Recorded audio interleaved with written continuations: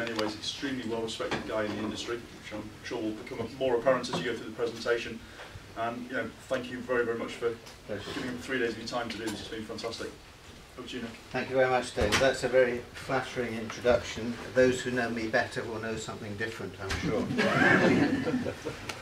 But that's one of the things I bring, I guess, is a lot of experience of the industry over the years, and I've been chatting to people beforehand, and we touch in many places in terms of histories, etc. I currently work in the Oxford Institute of Sustainable Development. I only work part-time. I'm supposed to be retired about 7 years ago, I think it was, but that is probably a misnomer. I'm still doing bits and pieces because I enjoy it, and I think this is a brilliant part of the industry, and I really do believe we're on the cusp of change, and I want to be there when that change happens. So the other thing that I do is I'm on the executive of Build Offsite, which is an umbrella organisation for the offsite sector. And in fact, I'm doing work with DCLG and BIS at the moment. I'm spending time with Eric Pickles next week, lunch, but I hope he doesn't eat all the pies while I'm there. So it should be fun. The other thing I've had historically was a joint venture with the biggest house builder in the land in terms of manufacturing. We touched on that earlier as well with some of the people who are here. So I've worked with David and his colleagues in the past as well on some big military projects. But what I want to do today is paint a bit of a picture about the industry as a whole, and where I think things are going, where they've been. I'm going to start off trying to make you feel really comfortable, and people who've been here for 3 days at presentation, I apologise that slides haven't changed, but I always present it in a different way, so hopefully it's changed the context. So I want to give you a feel. I want to take you through a story. I want to link housing with manufacture. I want to link housing with social issues. I want to link housing with a crisis we're heading into if we're not really very careful in this country, because things have got pretty desperate. Governments have not put money into housing over several years, and that'll come out in some of the figures. One of the things I'm going to rely on quite heavily is a publication that a chap called John Miles, Cambridge prof, and myself published about a year ago on offsite. It's called the Offsite Housing Review. It was commissioned by DCLG and BIS. I think it hasn't had wider publication because it was a bit... Hang on. No. Have I spoken too long? No. How do we switch? Does anybody know how to switch that one off? Yeah, if you just click on the cross, it'll just go off that one. Yeah, take it off. Okay, fine. Because some of the things that we brought up were a bit uncomfortable politically. It meant spending money, it meant doing things, etc. In fairness, some of those things are starting to come through now, so there has been some movement, and I'll touch on those as well. But these are a bit like gold dust these days, because after 12 months most of them are gone. You can look at the report on the CIC's website, Construction Industry Council's website. But if somebody's desperate for one, I've got a few with me. Right, let's get comfortable. Are we feeling comfortable now? We all love housing, don't we? Housing with natural materials. You should be able to, if you're an architect or interested, you should be able to almost place where this is by looking at the materials, look at the context and so on. Bit of security against the road, but close to the road. Nice arts and crafts sort of feel to the thing. Plenty of greenery and so on. So suburban Arcadia is probably embedded in our psyche in this country. We love it, don't we, when it comes to housing. And the fact that the paint's peeling off and so on doesn't really matter, does it? That all adds to the character. And we can even get dreamy about bits of thatch and things like that. And yes, we can tell where this project is. We could probably tell you where the bricks were fired if you did a forensic and you can tell where the stones come from. So, but it's very close to the road and get quite high density doing this sort of thing. And of course we're trying to reflect that sort of character in some of our developments in villages, and the government is saying, ooh, let's have new towns, let's have garden cities, let's have garden villages. They don't tell you that the success of the garden cities and the garden villages are because huge amount of infrastructure was put in to enable them to happen. So they don't come without a price. Can't just plant them onto an existing community, etc. So interesting issues there, but it sounds nice. It's a good political point, is it? So we'll have garden towns and cities, because it is a soft landscape that does a lot for us. It is how we, a good definition of architecture, or what I always think, is it's the space in and around buildings. So it's not just inside buildings, it's the space you create around buildings and the comfort and so on. But we've also got it desperately wrong historically. I've taken all these photographs within a couple of miles of where I live, so it's not uncommon. I haven't gone seeking things. This is quasi-traditional, it's cross-wall construction. Look at the materials, they've not survived well. Look at how we treat the landscape in and around the building. Look where we put garages and things. It's sad, isn't it? It's a waste of resource.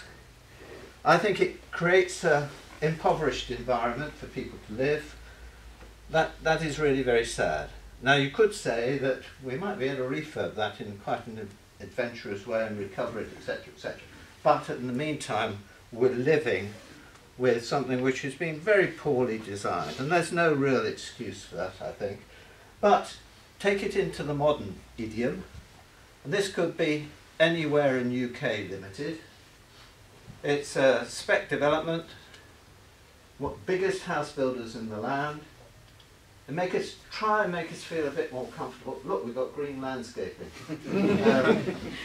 Try and make us a bit more comfortable with a few features that look traditional and so on. Brickwork hides the multitudes of sins. But look what's happened to the car. They haven't thought about the spaces. They haven't looked. There's good materials here, but poorly used, in my view. And let's have a bit of Georgian while we're at it. Further down the same street. Right, Georgian, lovely, isn't it? Look at the proportions. Is this not Georgian? Have we resolved what photovoltaics look like in a modern scheme? Where's the motor car? Where's the softness? Where's the privacy? Where's all those things that were in the earlier scheme? So we're not doing it really very well at the moment, and it needs to improve. We've heard a lot this morning about off-site. It certainly won't be improved, and again this is one of the biggest builders in the land, if we continue to develop sites in this manner. I actually feel quite sorry for the workforce. We heard about safety, we heard about wastage, we heard about sustainability, the accidents. Well, this blooming thing's an accident ready, about to happen, isn't it? Usually stacks of blocks that high and so on, held together with polythene. Who's going to open up those packs? And so on. And you could go right across the site doing that. So my contention is you're not going to get a high-performing product out of a process which is very difficult to manage on site. And there is that huge performance gap at the moment between design and as-built. And again, with my Oxford Brooks hat on, we do a huge amount of post-occupancy evaluation. And there's a big gap between what it should be, buildings should be achieving, especially in housing, and what they are achieving. So we've got an issue, we've got a real issue. When we've looked at off-site product, there's a very, very different picture, and they are performing. They could still be improved, but they are performing as it says on the box. I use that because where we are, as it says on the box. So, if I go back to the review, and build off-site. The off-site organisation was set up about 2004, and I was a founder member with others. We gave ourselves 5 years to do our business and go on our merry way. I'm still here, I'm afraid, but we've grown. We've suffered great success. We've got a lot of companies involved. It's business to business, close links with government, hence the Pickles complex and so on and so forth. And it's all about exploiting off-site. And it's stuck. It's working. People haven't noticed that things like the Shard in London are, what, 80–90% off-site? All right, it's got to be, because you can't get it there any other way. But you take the large repeat clients, the supermarkets, a lot of the commercial organisations, they just totally understand that they should learn and repeat and improve the process. So it's process orientated for them, and they're getting lots and lots of benefits. And we heard earlier about Ministry of Justice. Well, you probably won't hear it said, but they're quite a star in government because they've made huge improvements in their budgets and their performance by going off-site, by getting the process really sorted. Look at the brands, they all get it. Even more brands, they all get it. They're all members, they're all paying into this.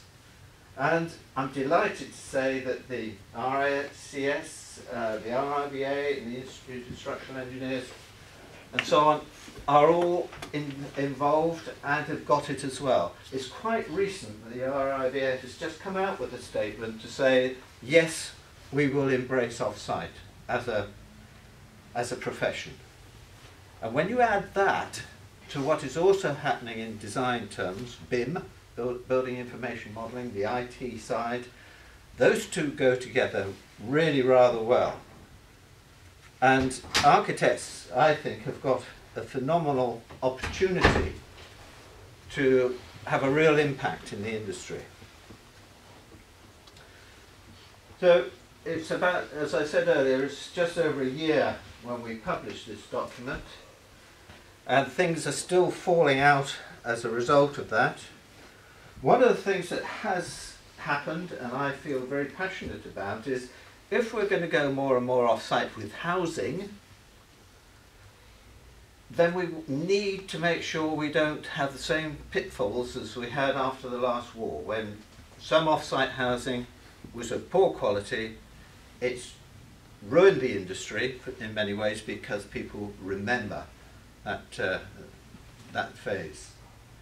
So quality and performance is what it's all about. So we've spent a lot of effort, and we've got representatives of another scheme here today, spent a lot of effort to put in place assurance, so that's assured process, assured quality, etc., and insurance.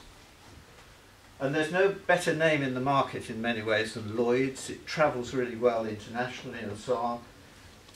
BLP Allianz, it's one of the insurances that's embedded. RICS, the surveyors get it.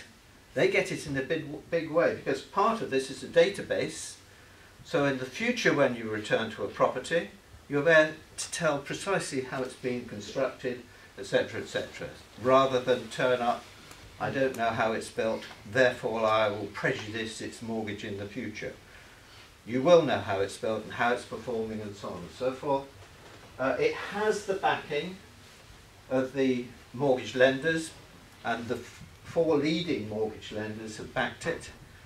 And they've said that they will grant mortgage against products that have gone through this process over 60 years, which is essentially, they use 2 mortgage terms equals 60 years. We know that's not true, but that's the technique.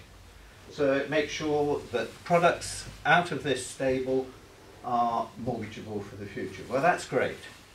And I think that's how it should be. It should get rid of a lot of issues and of confidence and so on in the marketplace. The big boys get it as well. This is a huge scheme. Multi-storey, no problem. Big developers are using off-site. This is Skanska, only 4,000 new apartments. I think this is one of the tallest. Yes, they get it. It's the only way to do schemes of that size in their view. You go to St. Petersburg, huge schemes being managed and being delivered by teams from this country, would you believe? So we are ahead of the pack in many ways, but we don't realise it, perhaps. Let's move on to